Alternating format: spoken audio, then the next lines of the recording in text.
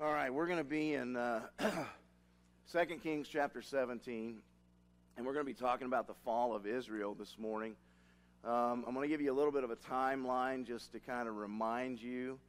You remember that Solomon dies and the kingdom was divided in 930. Jeroboam became the king of Israel. I know I'm repeating this, but repetition helps you remember, okay? And so Jeroboam was the king of Israel, the northern 10 tribes. Rehoboam was the king of Judah, the southern 2 tribes named Judah, and the headquarters there was Jerusalem. And then Judah experiences good kings and evil kings, okay? They have kind of a mixture of both throughout their history. But Israel is characterized by wicked king after wicked king. And so we're going to read the first 6 verses there in chapter 17, and then we'll kind of kick off. And I got to kind of move this morning because we're going to be covering some material. It says, in the 12th year of Ahaz, king of Judah, Hoshea, son of Elah, became king of Israel in Samaria, and he reigned 9 years. He did evil in the eyes of the Lord, but not like the kings of Israel who preceded him. Now, basically what they're saying is that he's not quite as bad, okay? But he's still bad, you know. It's kind of like a comparison there that we sometimes make to one another. But the point being is that he's still bad, okay? Shalmaneser, king of Assyria, came up to attack Hoshea, who had been Shalmaneser's vassal and had paid him tribute. But the king of Assyria discovered that Hoshea was a traitor, for he had sent envoys to So, king of Egypt, and he no longer paid tribute to the king of Assyria, as he had done year by year. Therefore Shalmaneser seized him and put him in prison. The king of Assyria invaded the entire land, marched against Samaria, and laid siege to it for 3 years. In the 9th year of Hoshea, the king of Assyria captured Samaria and deported the Israelites to Assyria. He settled them in Halah and Gozan on the Habor River and in the towns of the Medes. Okay? And so the Medes and the Persians, he settled them in the area that would be modern-day Iran. Okay? That's where he took them. So the Israelites were settled there. Now, to help you just kind of break down those verses, we're going to go through it in this way. We're going to talk about the conflict itself. And you'll notice in the text that what he does is he kind of works backwards. He talks about the conflict first. Because of Hoshea and the other king's evil, God finally sends a nation in to conquer them, okay? And then to spread them all over the world, basically to overthrow them. And so he works in reverse. He talks about the conflict first, and then he talks about the cause, okay? Why God did that. And so we're going to look at the conflict first. Israel and Judah were basically vassal nations under Assyria. And to be a vassal nation, it meant that you were under the protection of a larger nation, okay? They kind of governed you from afar. I guess you could talk about how at one time India belonged to Great Britain, or something like that, and it gives you an idea. But there was a little more to it than that. They were the vassal nations like Israel and Judah were allowed to govern themselves for the most part, but they were required to pay an annual tribute to that king. So Israel and Judah would have been paying tributes to Shalmaneser, okay? And again, they're allowed to govern themselves as long as they don't get out of line. But honestly, usually the trouble began with failure to pay the tribute. I mean, it was really all about dollars and cents. If they weren't paying the treasurers, if they weren't paying the king off, then that's usually when the trouble began. Now, the trouble for Israel was actually the result of 2 decisions, according to the text. Hoshea had been accused of treason by Shalmaneser because he had met with So, or Sais, who was the king of Egypt. And so he's entered into talks with Egypt, another very powerful country. He's aligning himself with Egypt. And then the other thing is that he had stopped sending the tribute to the king of Assyria. And so Shalmaneser, king of Assyria, came knocking on the door. All right? And at first he had Hoshea arrested. He put him in prison. Then next he conquered and seized the northern kingdom. And all the cities, most of the cities fell very easily, okay, because they wouldn't be well fortified. They wouldn't have a lot of soldiers there. But the city of Samaria was put under siege for 3 years. And that's not unusual for a city to be laid siege to, for that period of time. We would actually call these sanctions today. If you remember, for how many years? Well, 63, right? 62, I guess. We had sanctions against Cuba. So for 50 years, basically, I think that's about what it was, wasn't it? That we had, sanctions against Cuba. And so what that basically means is no commerce could be done between Cuba and the United States. And so we would call them sanctions, but that's really not enough, because you need to really look at the siege as sanctions on steroids, okay? Because they would literally go to this city, they would surround it, and then basically, to tell you a little bit about the circumstances with the siege, nothing or no one was allowed to enter or leave. I mean, no one was allowed to enter, no one was allowed to leave, nothing could go through, no supplies, no water, nothing like that was, and so, slowly the people within would run out of supplies, and so these kinds of things would happen. For fuel, folks would use their own dry waste to burn. Remember I told you about the prophet who laid naked on his side and cooked his food with his own waste? Well, that was a warning that he was giving to the nations of Israel and Judah. This is what's going to happen to you. The whole time he did that, by the way, he had a stick that he kept hitting against this model of the city walls. And what he was doing is he was predicting the siege. This is what they're going to do. They're going to come. You guys are going to be eating, cooking by your own waste. Water, often people resorted to drinking their own urine during a siege. I know this is kind of disgusting stuff, but you need to understand what really went on with it. And then finally, cannibalism was not uncommon because they would run out of food. And so that's oftentimes what happens with a siege. Now, the result of this particular siege, there was a vast deportation of the nobles and the capable farmers. So basically, the only people that they wanted to take with them were those who were able to survive. They took the very important people, the movers and the shakers, the nobles, the family names. They took them with them. And they also took the capable farmers because they could use them as slaves in their own empire. And so those were the people who were taken with them. The poor and the sick, the wounded, all of that were left to fend for themselves. And so then Assyria did something that no other nation of its time really did, and this is part of what they were marked as being very cruel for. They dispersed their peoples, their conquered peoples. They took them away from their foreign lands and they placed them somewhere else, and they just spread them out among the nations.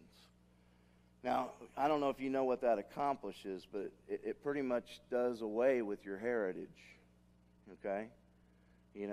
It's not just like what the United States government did to the Apaches back in, the turn of the century, the 20th century or before that, when they moved them to Florida or that area, took them out of their native land and moved them.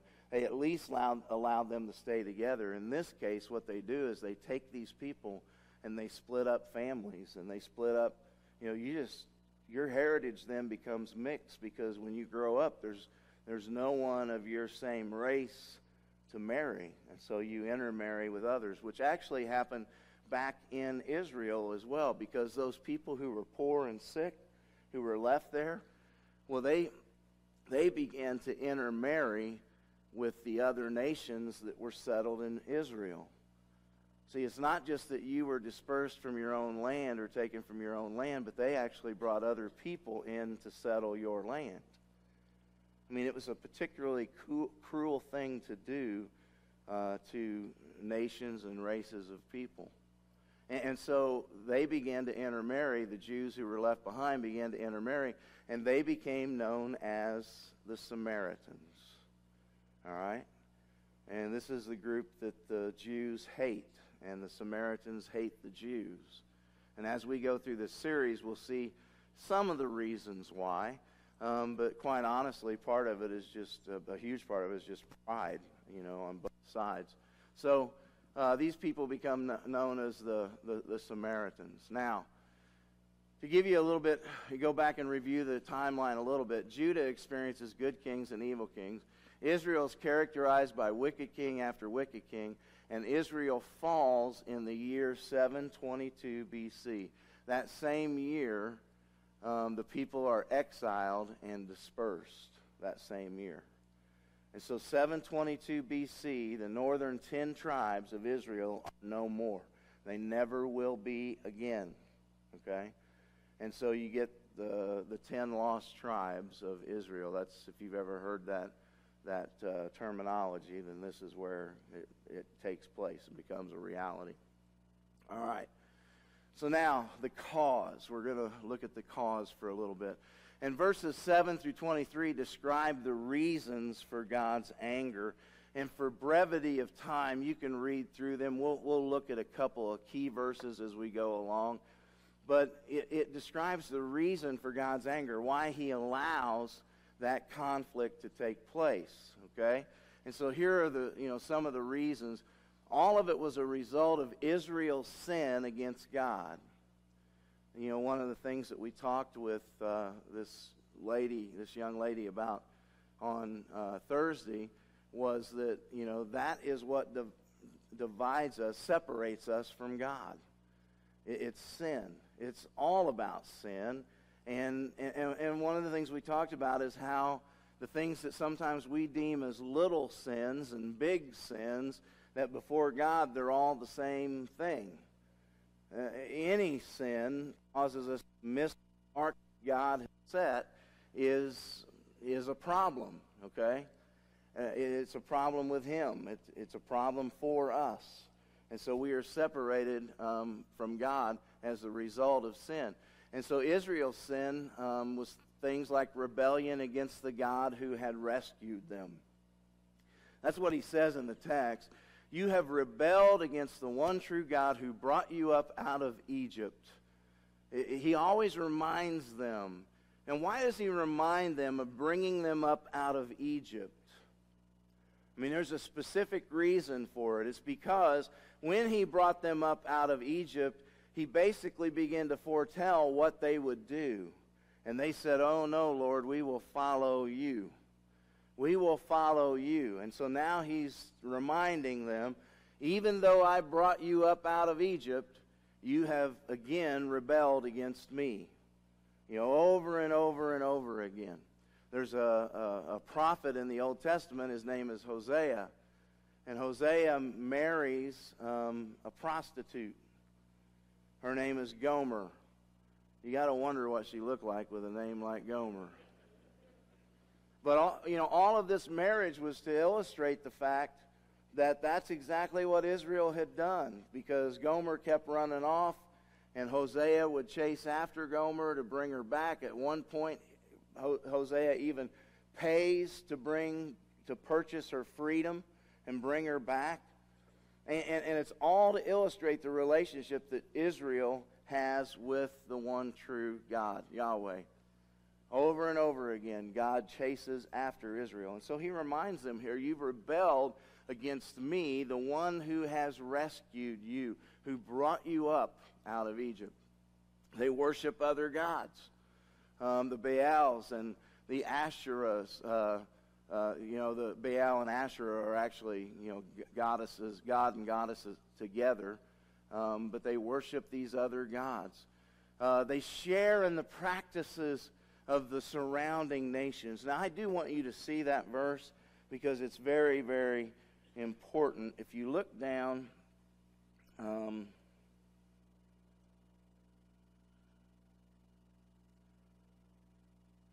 me see here.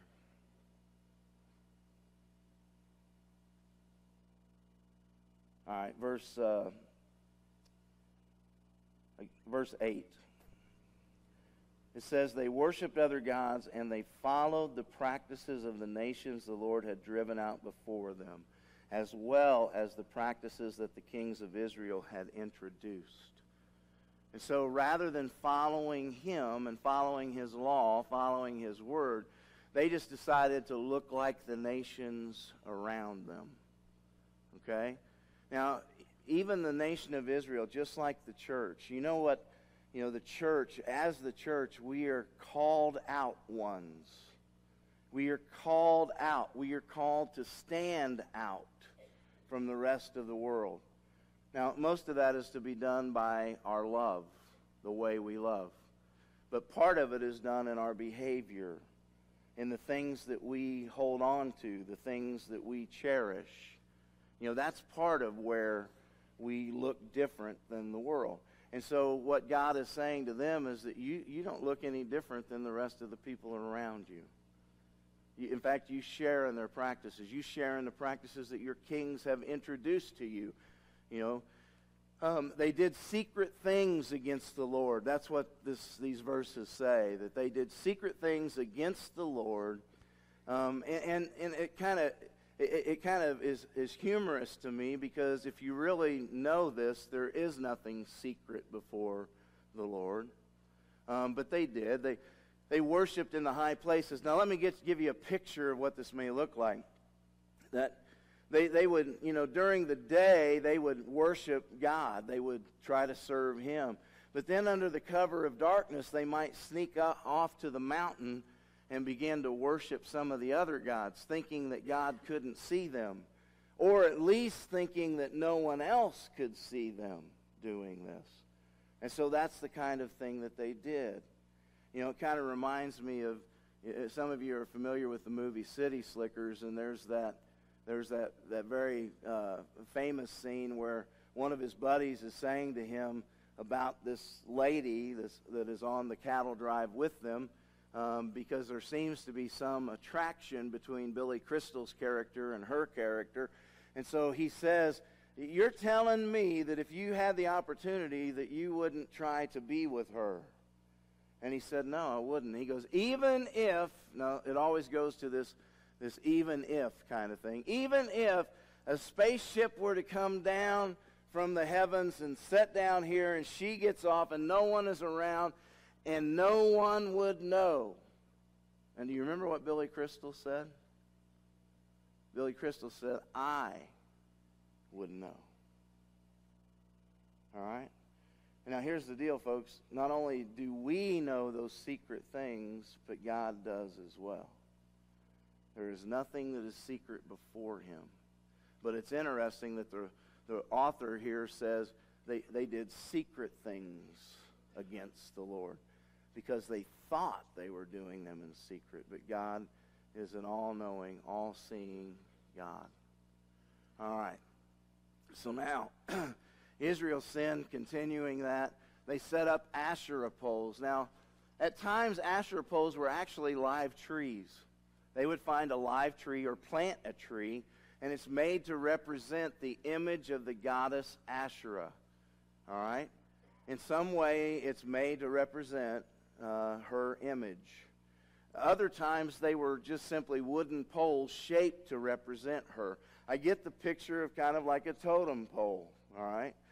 Except with multiple heads on it. It would have the head of Asherah and maybe the shape of her body. I don't know. But that is, what the Asherah pole was. And they worshipped around it. They often danced around these poles. And all of this provoked the Lord to anger because they had rejected him. All right. And yet God gives them an opportunity to repent. If you look at 2 Kings 17:13, it says that the Lord warned Israel and Judah through all his prophets and seers. And he said to them, "Turn from your evil ways, observe my commands and decrees in accordance with the entire law that I commanded your fathers to obey and that I delivered to you through my servants, the prophets." And so remember, I told you last week that the prophets were the ones who came to share with the kings and the people God's will. And so God gives them an opportunity to repent, but they do not. It says that their response to this call to repentance is that they were stiff-necked and refused to trust him. Well, what's the term stiff-necked mean? Stubborn. Any of you ever had any dealings with a horse or anything like that? Horses can sometimes, mules, donkeys can become stiff-necked. Okay? I mean, you start to try to lead them and they just put their head up and they will not move it, you know? Well, people can become stiff-necked too. And so it is very much noting that they are stubborn and that they refuse to trust God. Like we sang this morning, I've forgotten just how sweet your mercies are, Lord. And you need to remind me. You know, sometimes God reminds us gently. Sometimes he reminds us in more of a violent way, more of a disciplinary way. But understand this, when he reminds us with that discipline, the scriptures say that he loves us. He loves those that he chastises. He loves those that he disciplines. And so they were stiff-necked and refused to trust him. They rejected his commands and decrees. They worshiped worthless idols and even the starry hosts. They would even go out and worship the stars and the planets and the constellations. They would worship all of these things. They sacrificed their sons and daughters in the fire. Now, this is stuff that you can read right there in verses 7 through 23. They sacrificed their sons and daughters in the fire. And so God removes them from his presence. And he does it in a very permanent way, at least for the 10 northern tribes. So now we've talked about the conflict, the cause, and now we're going to talk about the cure, okay? Because at the same time all of this is going on in the northern kingdom, there is a king. If you notice in verse 13, he warns both Israel and Judah, okay? And there is a king in the southern kingdom. Well, here we go. I always get ahead of myself. But you guys know this, right? That there's always two choices to a warning from God. There's always two choices to a decision that is placed before you from God. There is the wrong choice and there is the right choice, okay? And Israel, the 10 northern tribes, makes the wrong choice. Judah makes the right one because they choose to follow the word of the Lord. And so that brings us to 2 Kings chapter 18, verses 1 through 5.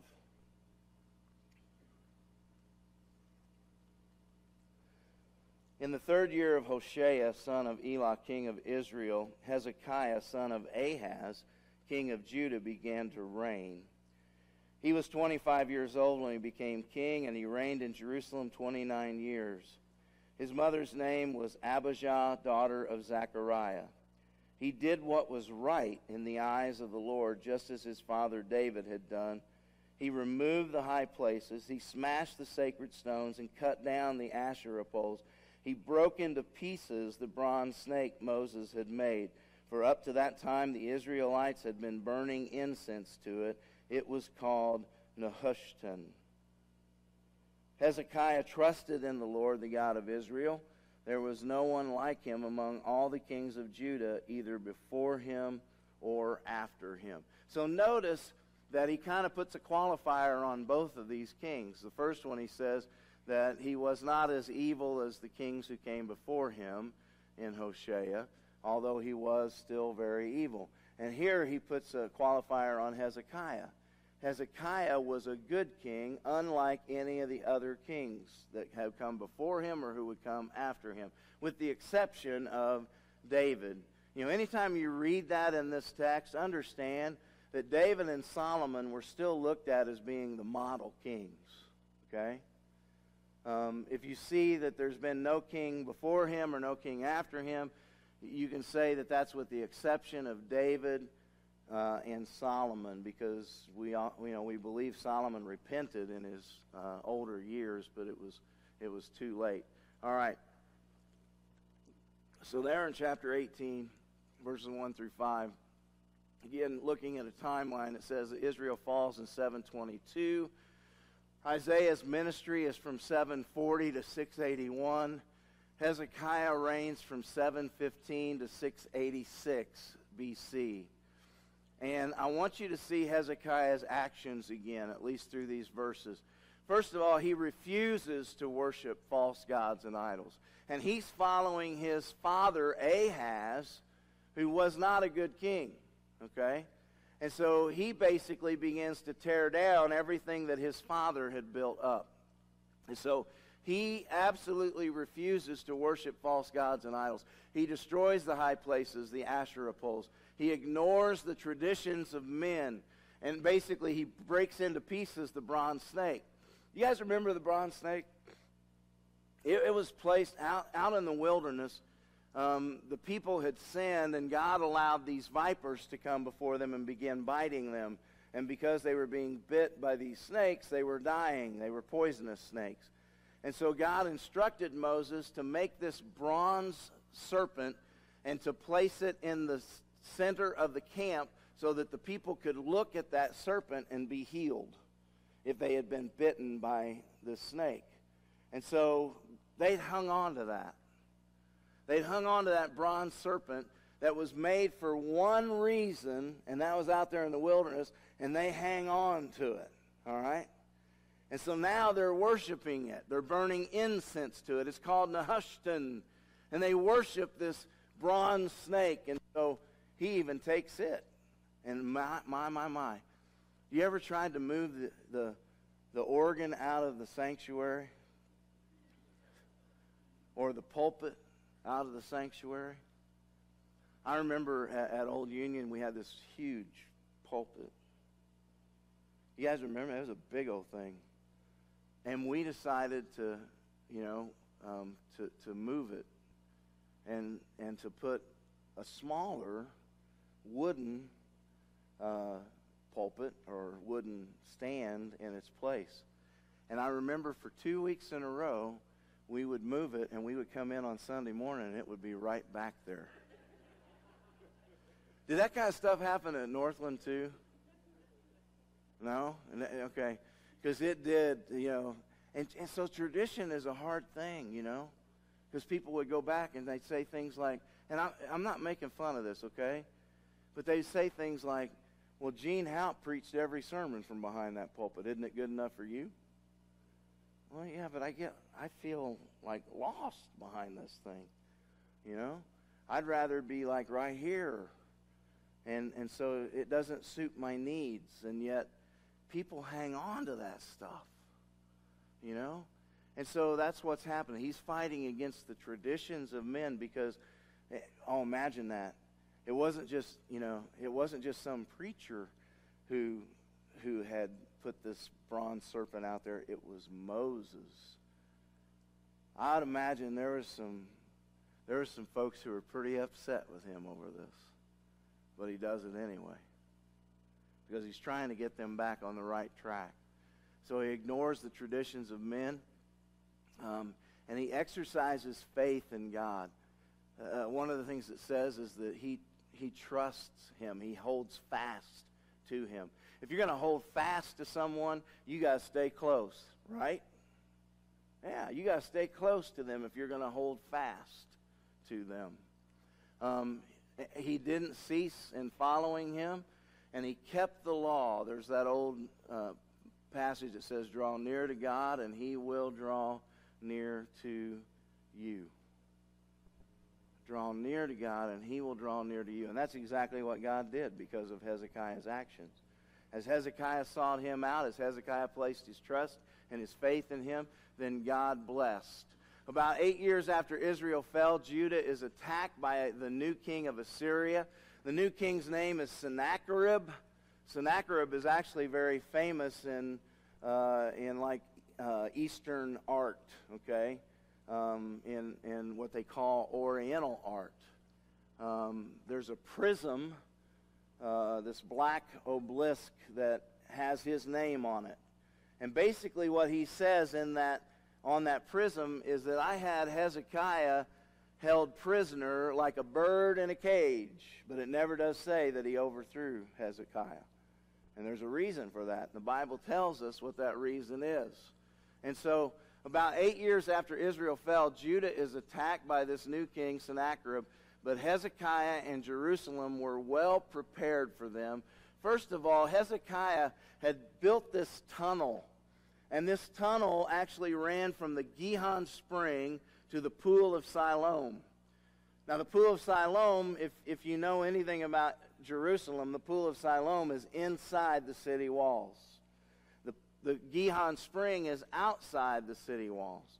And so what Hezekiah does is he builds this tunnel, and basically tradition says that when they built it, they started digging from both sides, and that when they came together, they were about 3 feet off.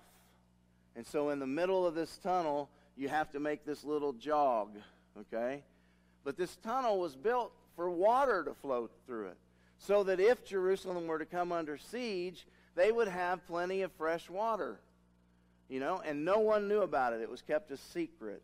But Hezekiah had built this tunnel, and so the city was well equipped to face one of these long sieges because of Hezekiah's tunnel. But even more than that, because God was with them. All right? Now, the commander of the army of Assyria begins to trash talk. I mean, that's what I would call it. The Assyrian army surrounds the city of Jerusalem. And so then before any fighting begins, before the siege really gets going, he begins to trash talk. And so I want to look at those verses. If you would look at verse 19, and this is in chapter 18. It says, the field commander said to them, tell Hezekiah, this is what the great king, the king of Assyria, says. On what are you basing this confidence of yours? You say you have strategy and military strength, but you speak only empty words. On whom are you depending that you rebel against me? Look now, you are depending on Egypt, that splintered reed of a staff, which pierces a man's hand and wounds him if he leans on it. Such is Pharaoh, king of Egypt, to all who depend on him.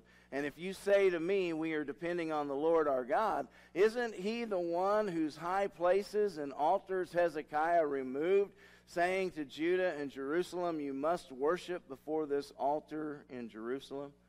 Come now, make a bargain with my master, the king of Assyria. I will give you 2,000 horses if you can put riders on them. I mean, even in that, he's insulting. If you can put riders on them, how can you repulse one officer of the least of my master's officials, even though you are depending on Egypt for chariots and horsemen? Furthermore, have I come to attack and destroy this place without word from the Lord? The Lord himself told me to march against this country and destroy it.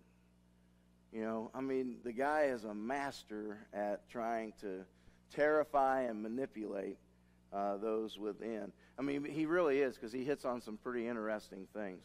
Now, it says, then Eliakim, son of Hilkiah, and Shebna and Joah said to the field commander, please speak to your servants in Aramaic, since we understand it. Don't speak to us in Hebrew in the hearing of the people on the wall. But the commander replied, was it only to your master and you that my master sent me to say these things, and not to the men sitting on the wall who, like you, will have to eat their own filth and drink their own urine? Then the commander stood and called out in Hebrew, "Hear the word of the great king, the king of Assyria. This is what the king says. Do not let Hezekiah deceive you. He cannot deliver you from my hand. Do not let Hezekiah persuade you to trust in the Lord when he says, the Lord will surely deliver us. The city will not be given into the hand of the king of Assyria. Do not listen to Hezekiah. This is what the king of Assyria says. Make peace with me and come out to me. Then every one of you will eat from his own vine and fig tree and drink water from his own cistern, until I come and take you to a land like your own, a land of grain and new wine, a land of bread and vineyards, a land of olive trees and honey. Choose life and not death. Do not listen to Hezekiah, for he is misleading you when he says the Lord will deliver us. Has the God of any nation ever delivered his land from the hand of the king of Assyria?" And I hope you heard in there a couple things. One is he promises them prosperity. You know? And my goodness, you know, in another 2 years, we're going to have 2 individuals. I just got an email this past week, and it says, why is it that we choose from just 2 people to be the President of the United States, but we choose from 50 for Miss America? That's a pretty good question, ain't it? Now, you know, in a couple years, we're going to be choosing someone. And here's what I'm fearful of. Once again, people will fall into the trap that what they'll vote is like prosperity. They'll vote whoever promises a vineyard of their own and a good cistern to drink out of. You know, because that's what they're promised. You know, we're going to take you to a place that's almost like this place, they say. That's what they promise.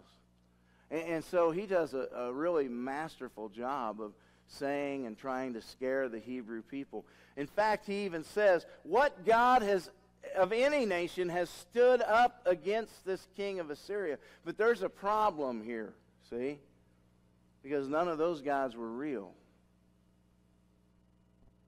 Hezekiah and the people of Israel know that their God is real, and that he is a God who protects, that he is a God who redeems. And so all of this trash talking takes place by the king of Assyria. Isaiah hears this, and he directs this response. If you look at chapter 19, verses 5 through 7, it says, when King Hezekiah's officials came to Isaiah, Isaiah said to them, "Tell your master, this is what the Lord says. Do not be afraid of what you have heard. Those words with which the underlings of the king of Assyria have blasphemed me. Listen, I'm going to put such a spirit in him that when he hears a certain report, he will return to his own country, and there I will have him cut down with the sword." And, you know, in our language today, at least whenever I was a kid, he's going to send him off with his tail tucked between his legs. And that's exactly what he does. Now, Isaiah gives Hezekiah that response, do not be afraid, because I'm going to deal with this king. I'm going to deal with him and the commander. And so Hezekiah goes before the Lord in prayer. In chapter 19, verses 14 through 19, he prays to God for a victory. He prays to God for salvation for the city and for the people. And then Isaiah prophesies about Assyria's defeat there in 19:20 through 34. And if you would, just look at the last few verses there. Chapter 19, verse 32.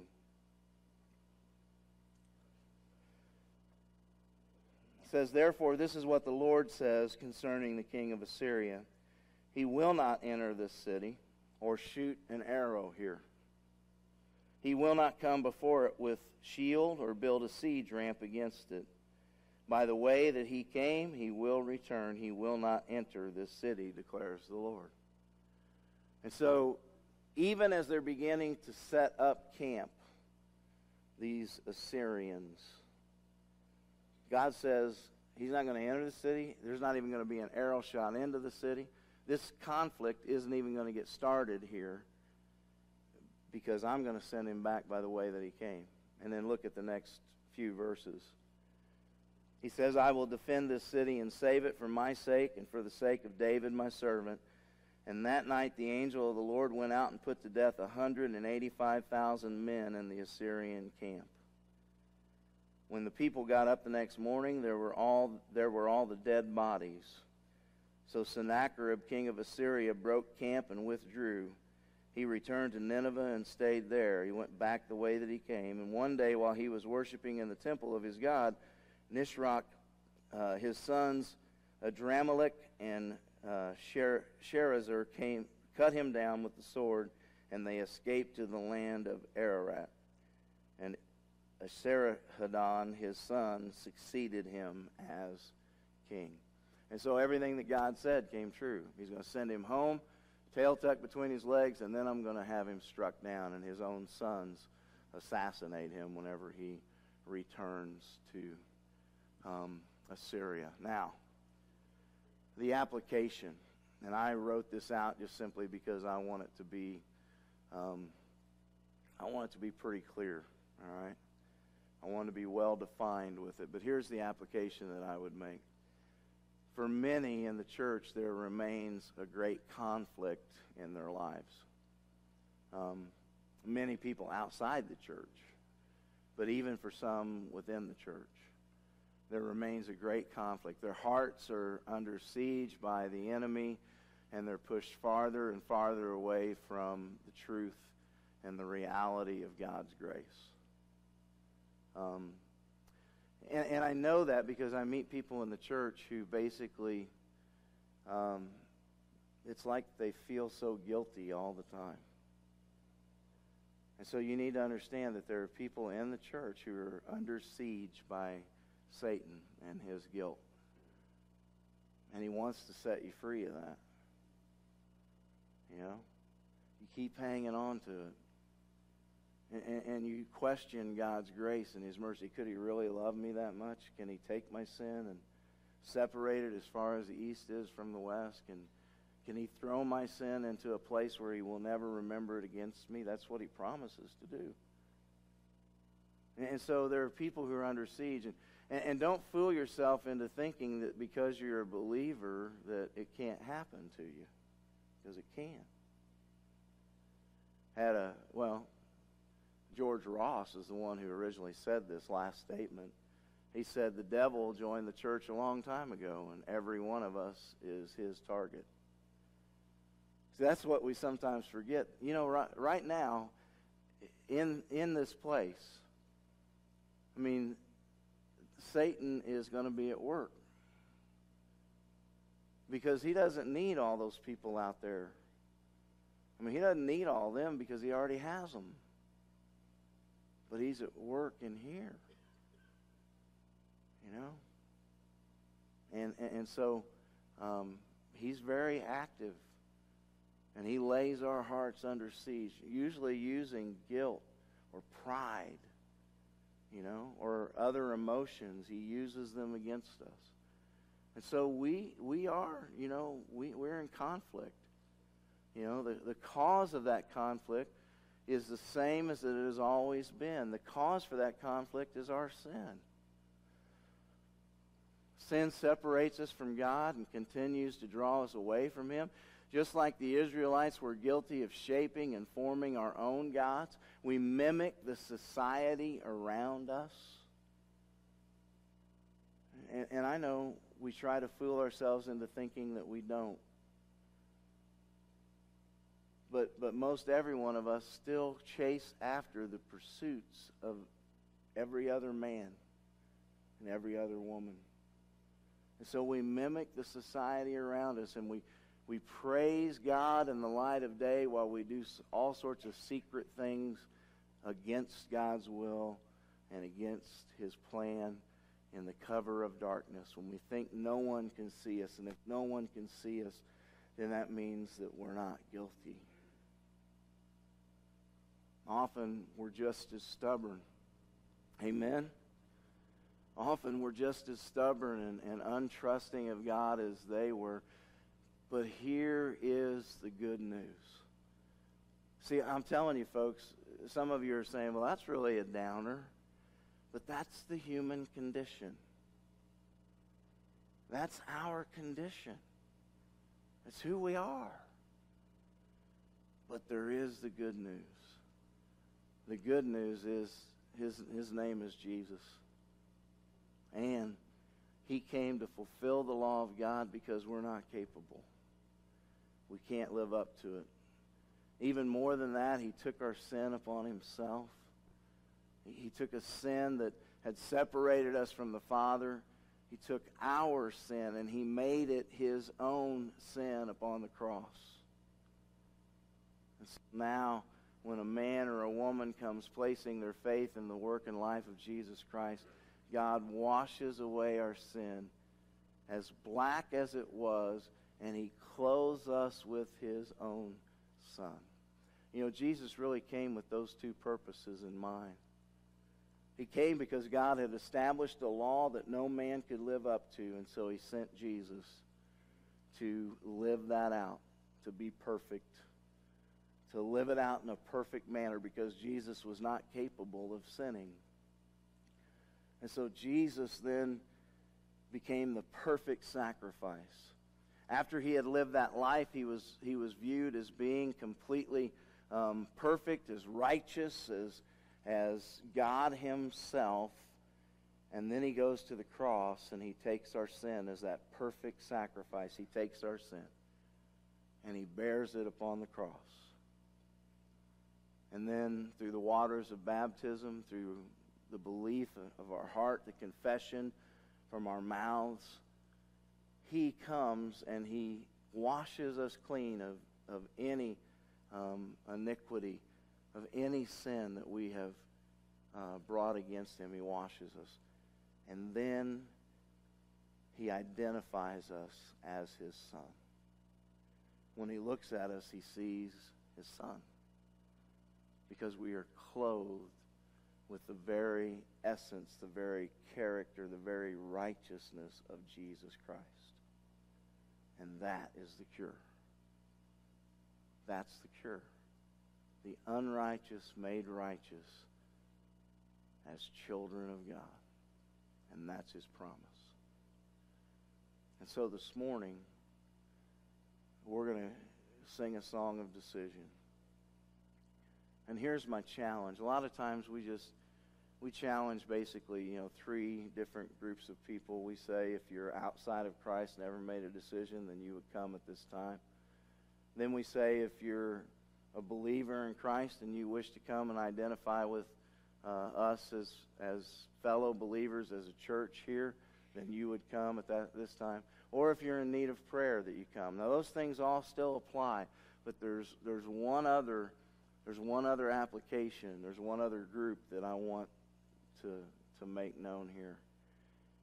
If you're that person that we've just described as being in conflict, and if you know that the cause for it is maybe unrepentant sin, if you know that maybe it's unconfessed sin, if you know that maybe it's even guilt or pride that's maybe keeping you from forgiving someone else, or guilt that is keeping you kind of pushed down, then I ask that you respond. That you come forward and you just allow yourself to confess those things to someone here. There will be men and women who are available. Ladies, we can have women come up with you. Because God tells us we don't have to live in that conflict anymore. That we indeed can enjoy the cure, who is Jesus Christ, both Lord and Savior. And he is Lord and Savior of all. And he calls unto each one of us to walk in the relationship that he desires with us. So now's our opportunity to remove the obstacle, to remove whatever it is that stands in the way, and to allow him to draw near to us. Would you stand?